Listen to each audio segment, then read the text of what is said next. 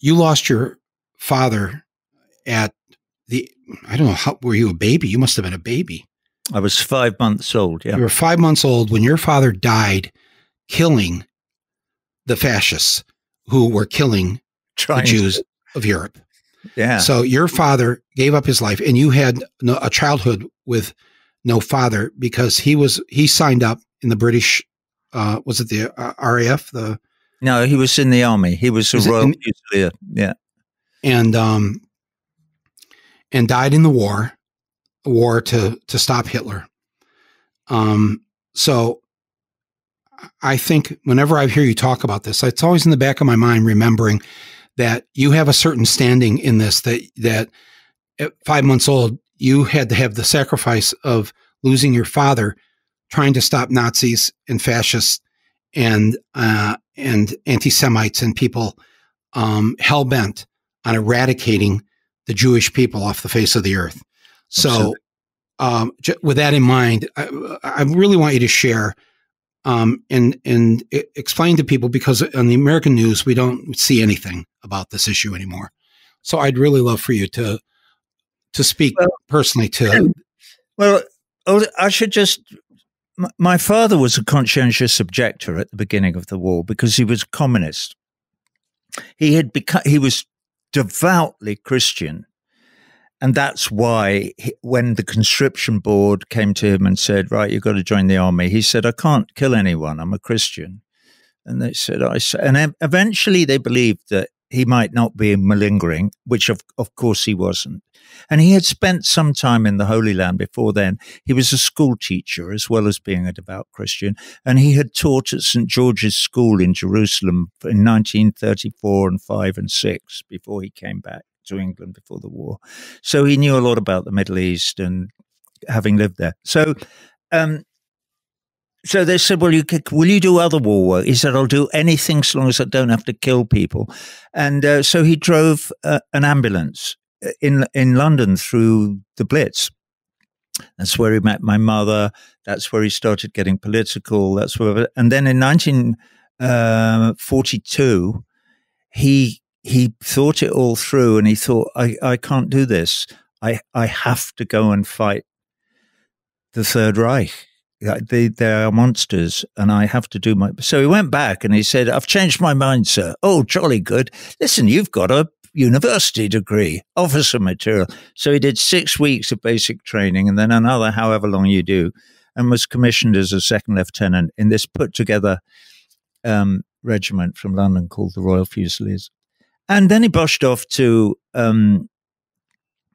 immediately to North Africa and then straight into Anzio in January. He arrived in Anzio in January of 1944, on the 10th of January, and he was killed on February the 22nd.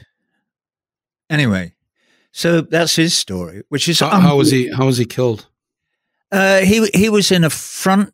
He was in Z Company, 8th Battalion Royal Fusiliers, and he was commanding a platoon that happened to be in the very front lines the night that however many panzer divisions it was attacked the front lines to try and break through and knock the bridgehead back into the sea. And they were told, I actually wrote a song about it, which talks about, how they asked for permission to withdraw because they were being overrun. Their positions were being overrun. And they were told, no, you bloody well stay there and fight as long as you can. And they did. And they were all killed or captured. Most of them were killed. Mm. And so that's how he died, fighting tanks, with a Bren gun or a Lee Enfield 303 in a foxhole. Yeah, so that was kind of the end of his story. How does that relate to me in Palestine? Not much, except that after the war, my mother moved to Cambridge, and I'm brought up there. And we had one particular friend who was called Claudette. She was a sweet woman, but haunted desperately because she had been in Auschwitz for 4 years, and the reason she survived is because she was a doctor. And the only way she could survive was to help Mengele with his fucking experiments, so, I mean, I remember these people just after the war, and it was kind of terrifying to be around them. And of course, because my mother was so political and so involved in good works and blah blah blah, inevitably there was that book in the bottom drawer with pictures of what Belsen looked like when the Americans went in and tore the gates down and things. I'm getting a bit emotional. No. This is all, I think, to me, it's all part and parcel. Okay, well, of how did you become who you are, and in your infancy, and your childhood. Well, then, there's that. So, and I remember Claudette's tattoo, and the number the Germans tattooed on her. Yeah, tattooed. Everybody in Auschwitz had a number tattooed on them, and it's no Jewish person anywhere in the world would not know that, or would not know about it, or would not know somebody whose uncle or aunt or grandparent or was one of those people, because there were 6 million of them. There were also, 6 million communists and 3 million gypsies and whatever. But obviously the biggest crime of all, though, how you compare crimes like that, I don't know, was the Jewish people who were murdered, slaughtered.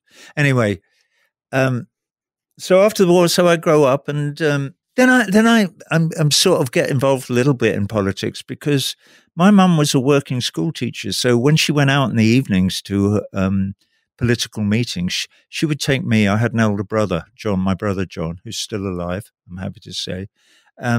She would take us both with her to British China Friendship Association meetings at the Friends, at the Friends Meeting House, where the Quakers held their services in Cambridge, because the Quaker community were always extremely welcoming to. They couldn't care less about faiths or religions or whatever. They believed in their particular version of Christianity, and they were my mother I remember once coming away from there, and she said, "Now, Roger, you do know where we were tonight, do you?" And I said, "Yeah, we were at a meeting." And she said, No, the building."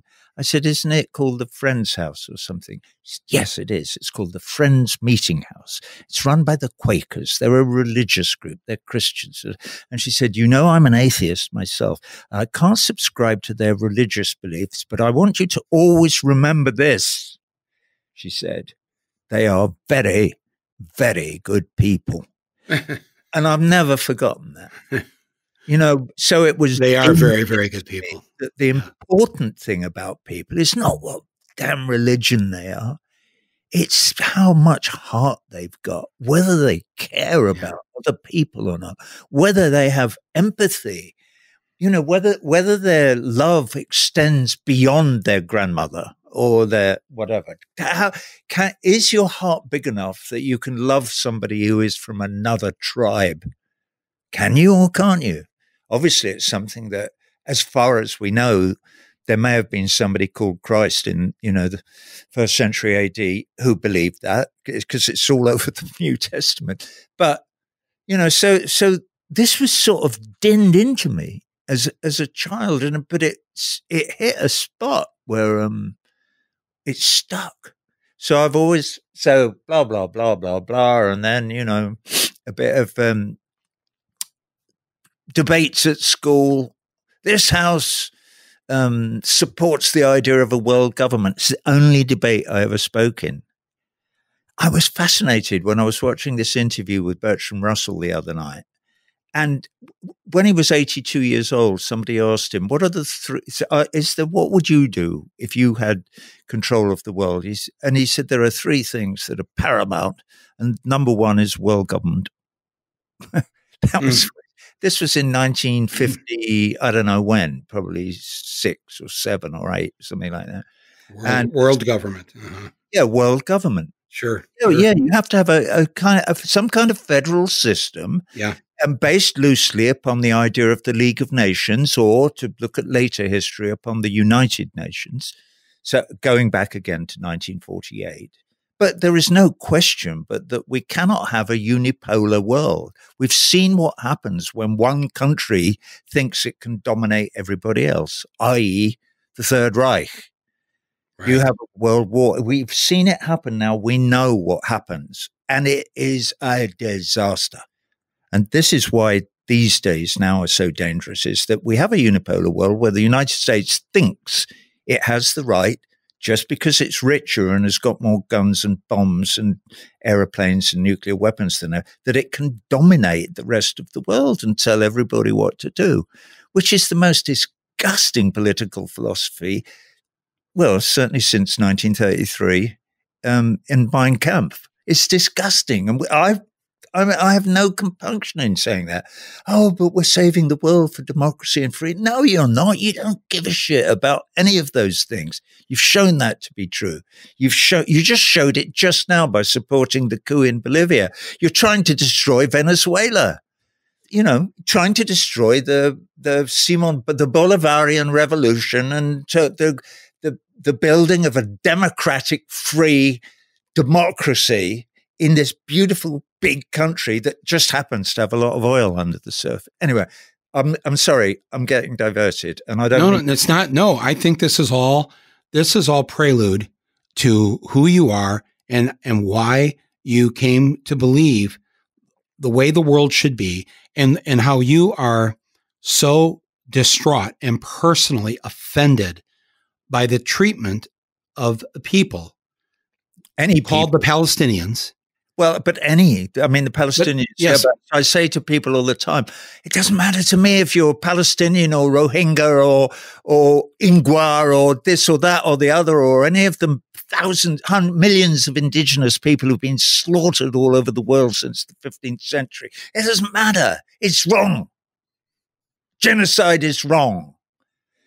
So anyway, and I believe that as one who, if what happened back in the 40s, the 30s and 40s ever happened again, I would want every Jewish person to know that there will be at least one non-Jewish person that will have your back. I will fight to the death to make sure nothing ever happens to you again.